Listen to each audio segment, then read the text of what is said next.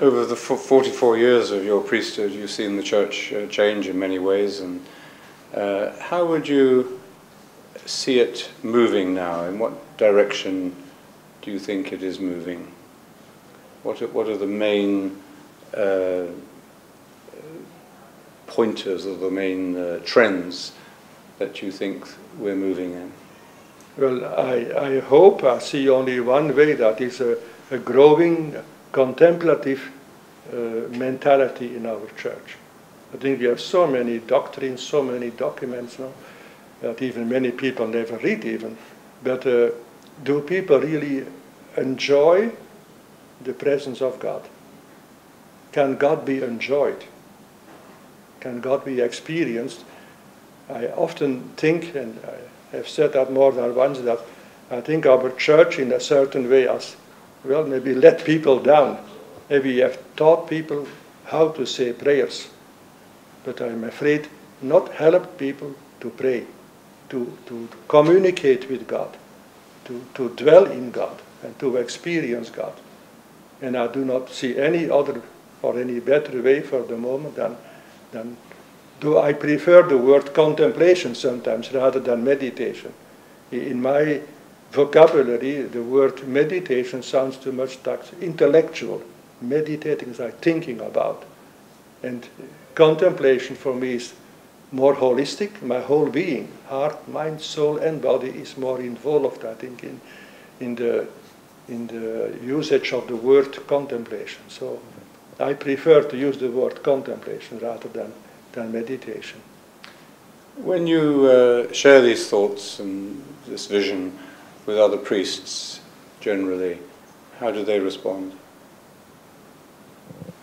Well, I've not often shared that with many priests. Occasionally there are some, and some say it is too difficult, or I cannot focus enough on that. So I think it is a matter of, well, call it now being generous with God, give God a chance, no? Give God a chance to reveal himself in your life by creating space and silence, that nothing else distracts you from experiencing the presence of God and enjoying the presence of God. There's a great danger, I think, that priests may think, well, since I am a priest, I studied Bible, I studied theology, is that not too simple for me, no? To just sit there for half an hour and repeat one simple word? And there I would think, well, it is absolutely simple. That is why it is the best way. The poverty, the absolute poverty, the absolute simplicity of this meditation, I believe, no, leads to absolute joy.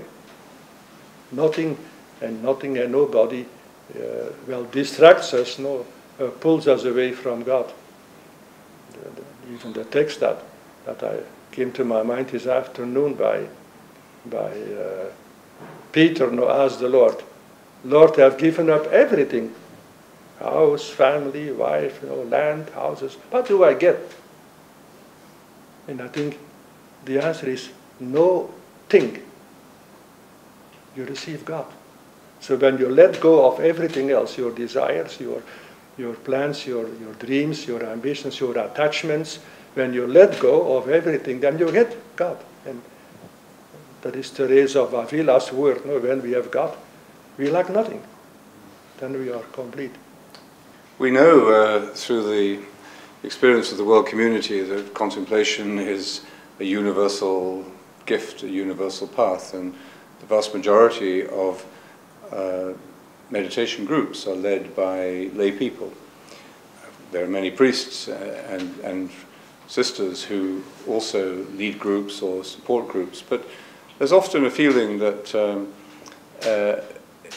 among the laity that more support from the priests would be very helpful, and especially I think in the Catholic Church, where the role of the priest is very strong, of course, in deciding what goes on in a parish. Do you have any thoughts about how priests could be encouraged or introduced into a more supportive role, even if it's a background role or even a leading role in teaching meditation? Well, first of all, I would not be too much worried that this movement is led by lay people. I think in the church history, often the lay people have saved the church. So, and if really they have an authentic experience of God in their meditation, it will flow over, I would say, also in their relation with the priest. And I think the lay people can often invite and motivate the priest, no, to share with them or invite them to share with them and come with into their meditation groups. So it's a gift, really, that the lay person can share with the priest so. if the priest is open to it. Yeah.